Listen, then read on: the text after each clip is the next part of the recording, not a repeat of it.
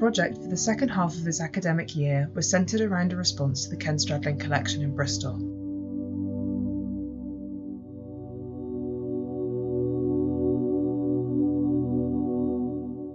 The gallery houses pieces incidentally collected by Ken and is mostly made up of mid-century ceramics, glass and furniture acquired during his time as the buyer for the Bristol Guild.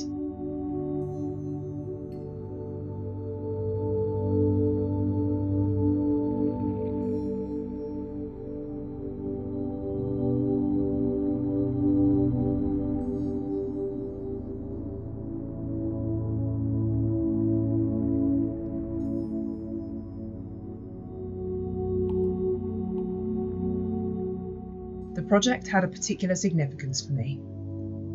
I am Bristol born and raised and was introduced to the collection while studying my foundation diploma at Bristol School of Art.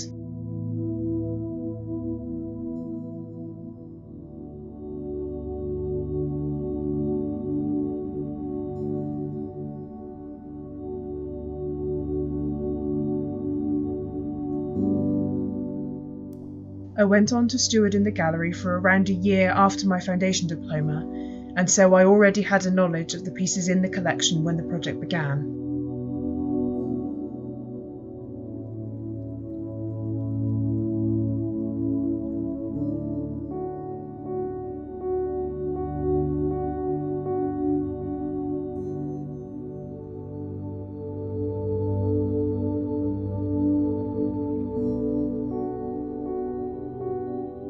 When we visited the gallery, I actively tried to avoid picking up a Leach piece to study and respond to. I think I resent or am in denial about the fact that my work seems to lean towards that tradition.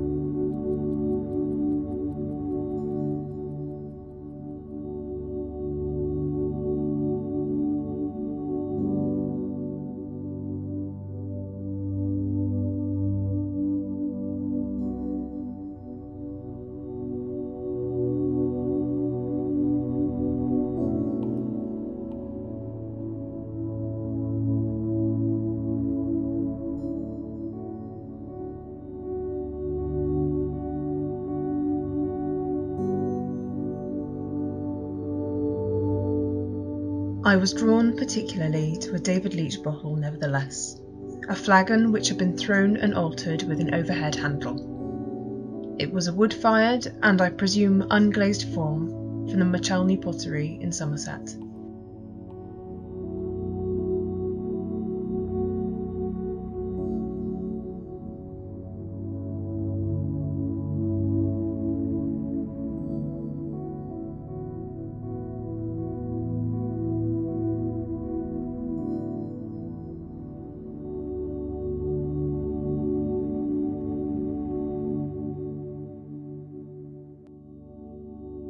Having been experimenting with bottle shapes already, and having signed up to volunteer at a firing for Oxford Anagama Kiln Project, where I could fire some of my own pots, I decided I would make 2 sets of bottle forms with accompanying cups.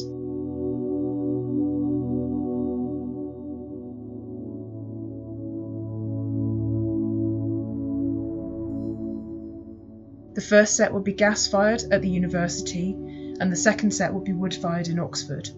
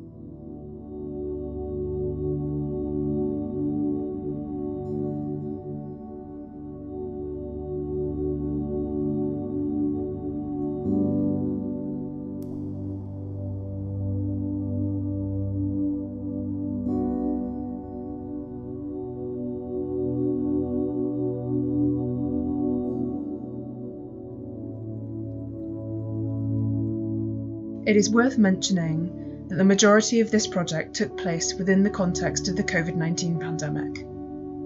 I was unable to carry out any firings before the closure of the university, and so all of my initial plans and glaze testing have been put on hold.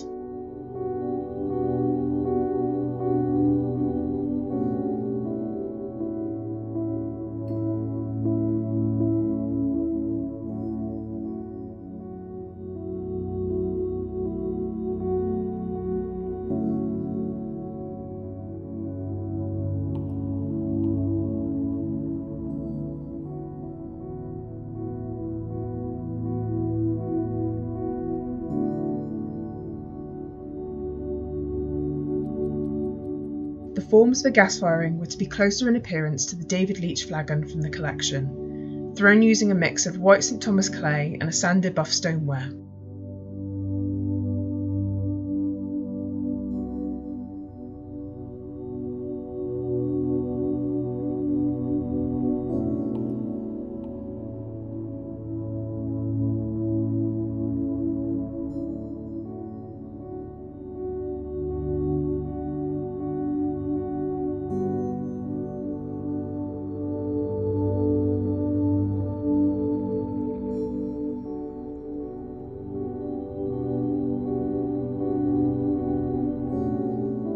Although the form in the collection had been wood-fired, the nature of the anagamma firing I was to attend would be much harsher than the atmosphere in the 3-chambered kiln used at Machelney. It is highly unlikely that the overhead handle would have survived.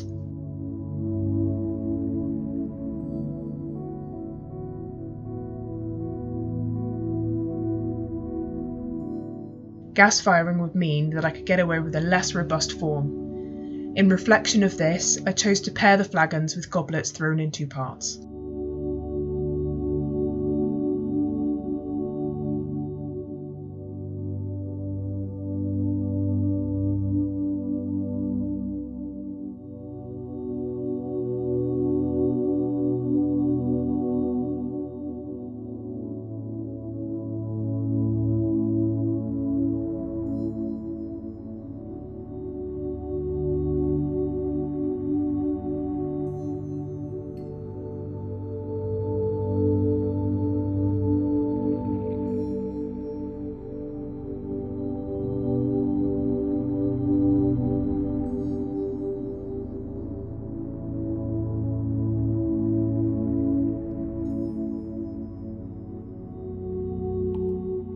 For the wood-fired forms, I chose to use the reduction St Thomas clay from pot clays, using it to make narrow bottles which would be accompanied by simple cups.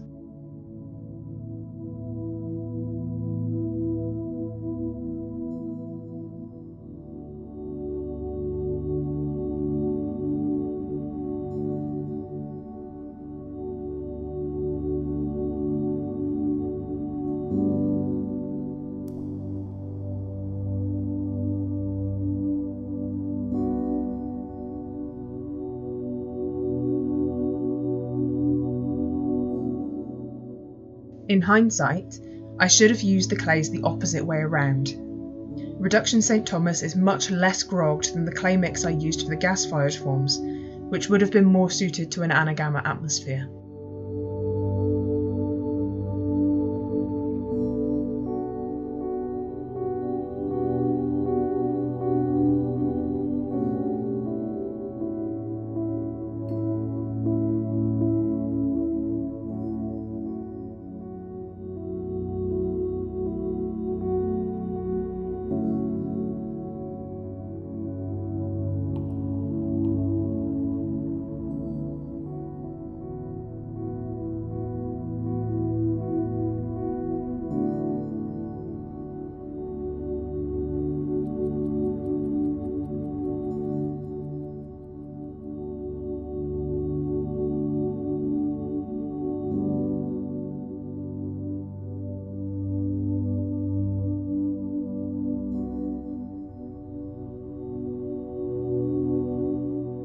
Even before the university closure, I had known I wanted to raw glaze the pieces for wood firing for ease of transport to the Oxford kiln site.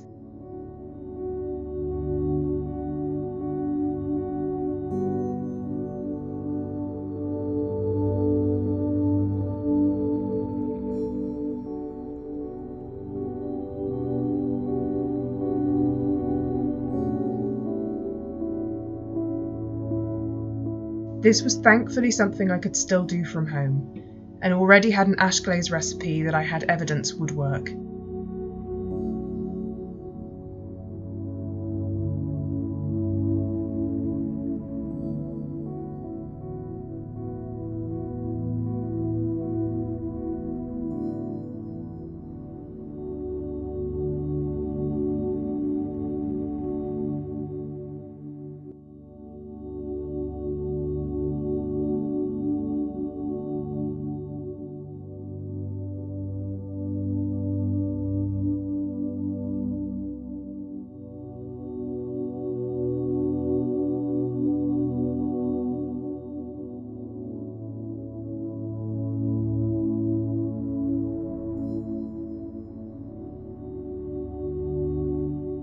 I had wanted to make the glaze, and thus the pots, more site-specific.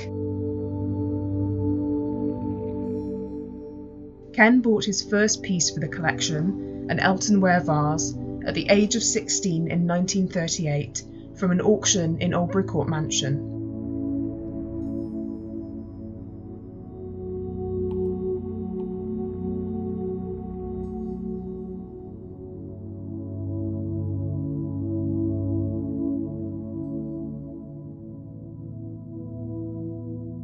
The mansion house has since been demolished, but sat within Oldbury Court Estate, an area of now public parkland within walking distance of my childhood home.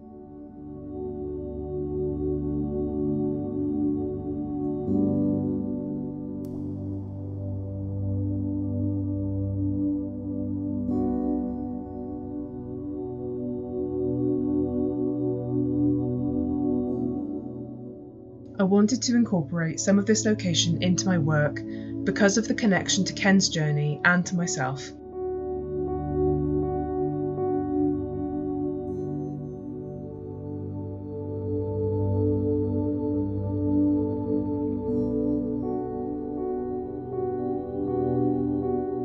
I collected fallen wood to burn for ash and red clay from the river to use as glaze material. With this, I would line the insides of the bottles to be wood-fired.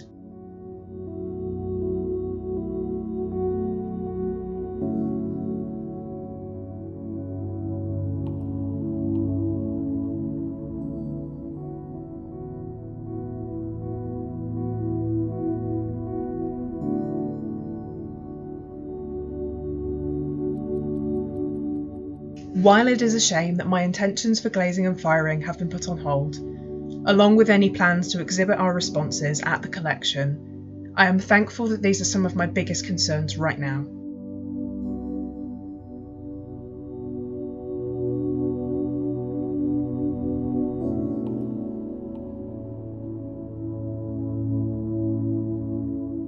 I intend to hold on to this body of work until the time comes that I can fire again, whenever that may be.